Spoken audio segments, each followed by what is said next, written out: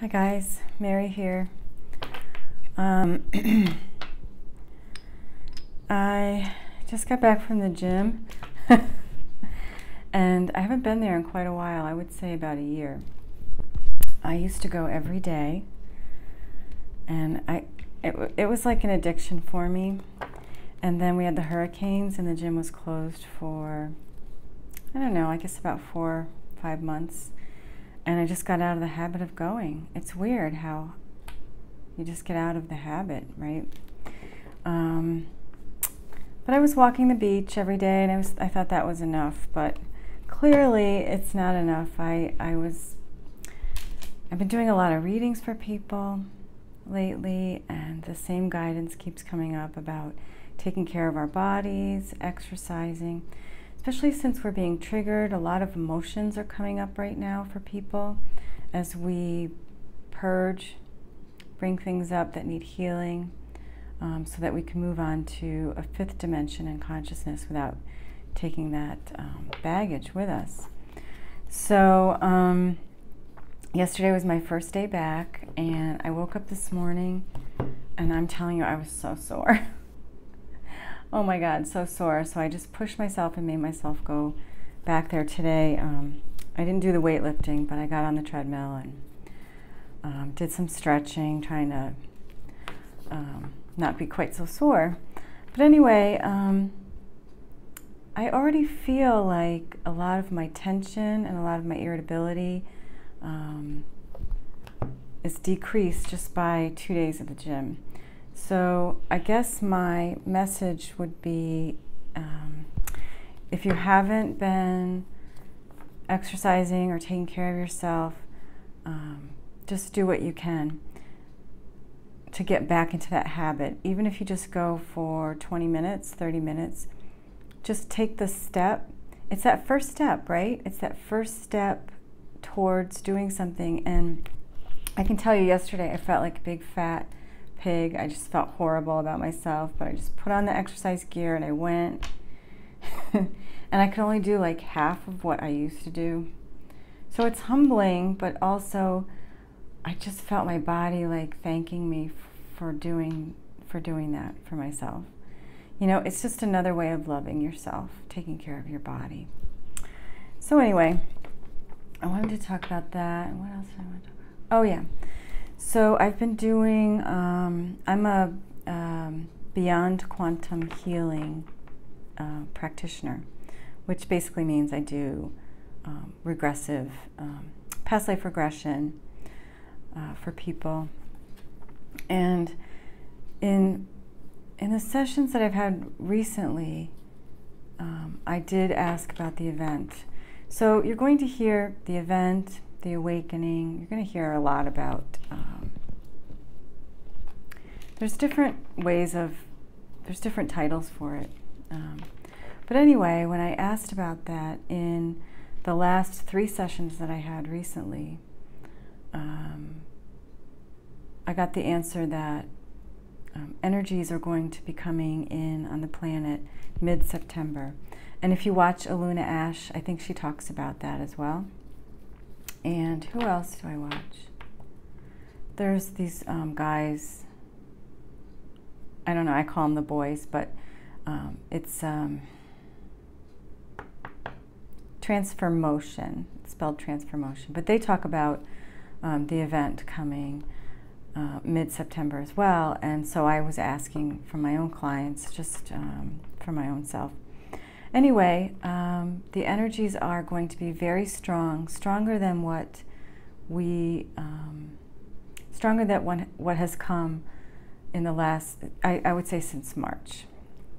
So you may be feeling those energies, and I just wanted to let you know that.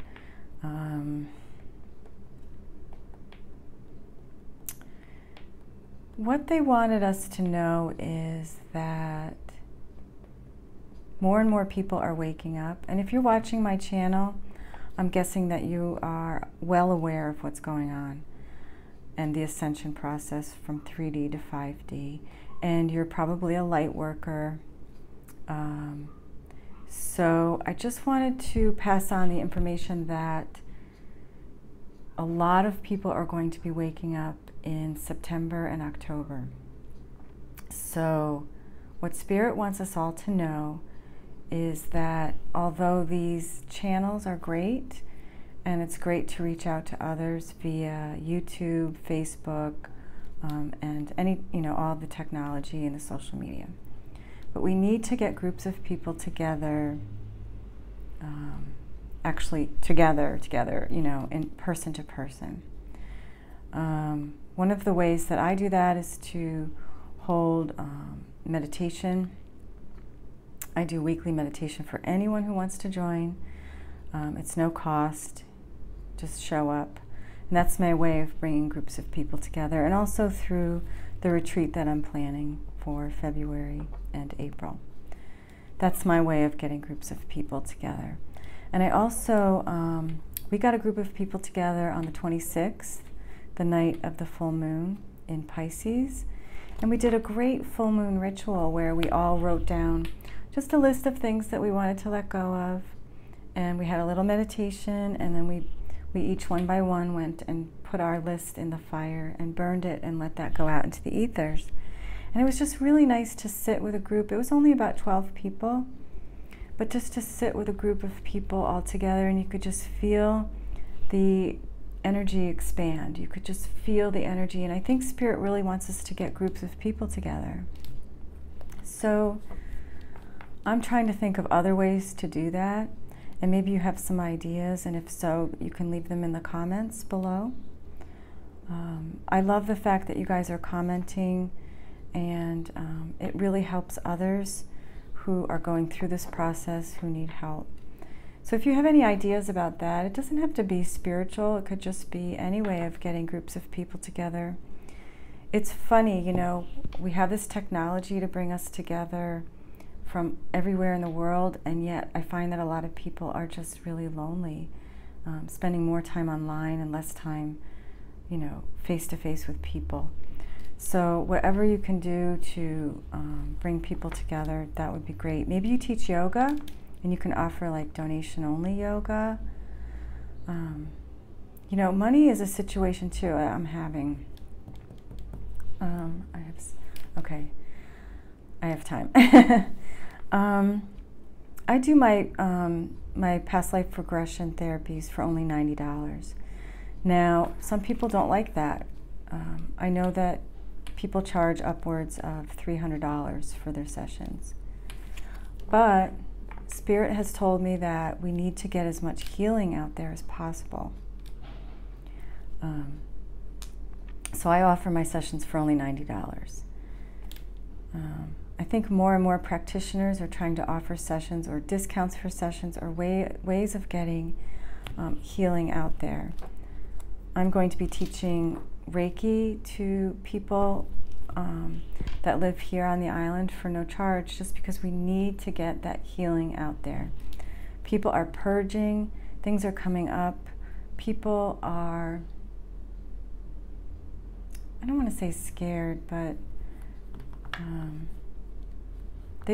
some people don't know what's going on, and people that you wouldn't think that are spiritual are waking up, and they're looking for answers. So whatever you can do to offer healing.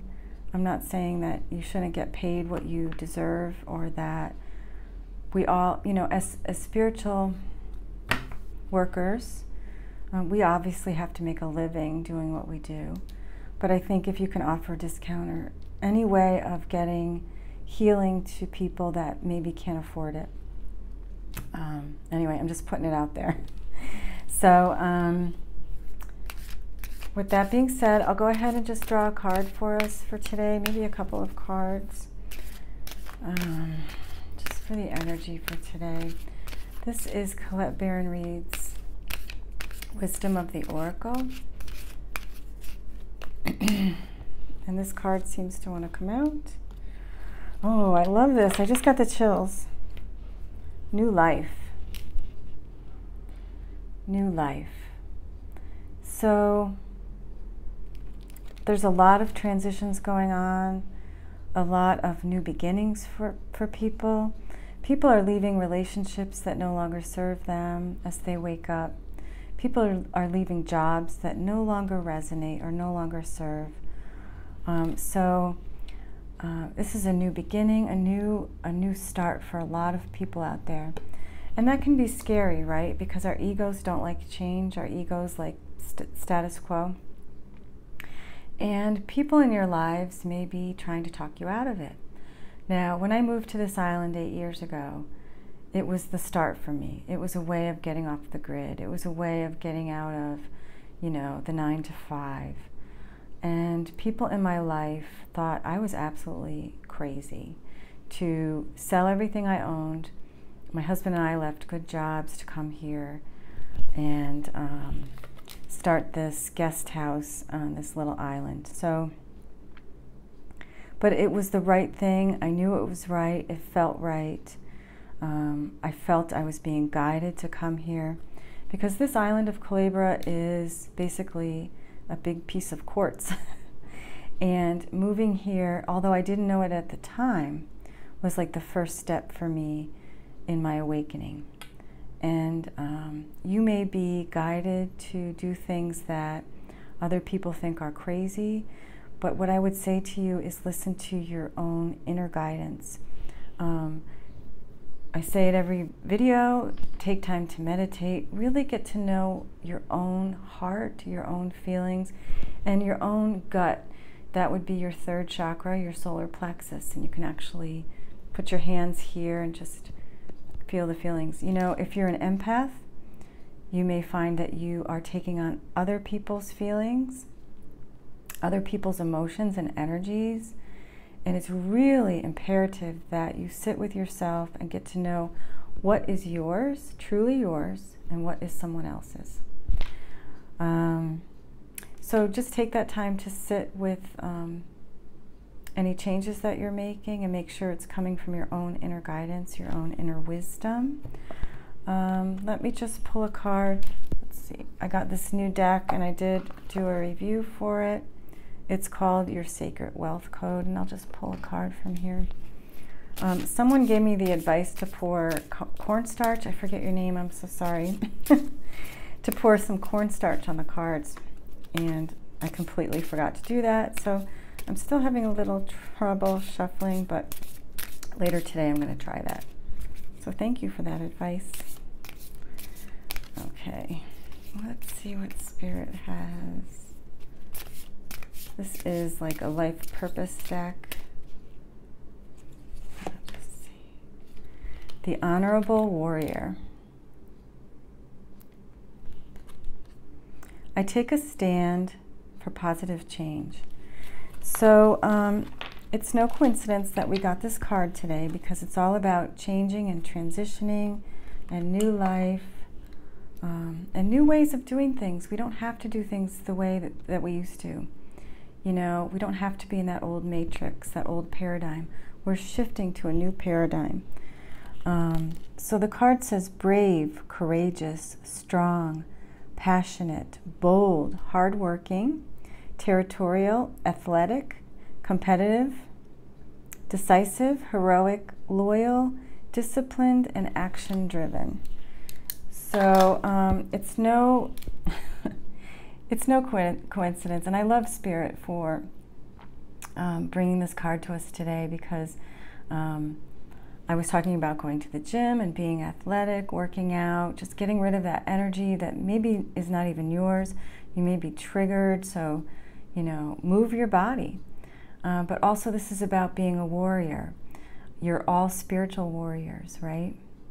So if you feel like making a change in your life for the better, a positive change, and a lot of us are starting new spiritual practices. Maybe you're doing energy work for people. Maybe you want to be a beyond quantum healer with doing past life regressions, and there's courses online that you can take. I took a course from Sri and Kira, and you can go to sriandkira.com to look that up. And I also took a course from Candace, who does a Beyond Quantum Healing course. So there's many courses out there for you to take, but there's lots of ways to be of service, we're changing from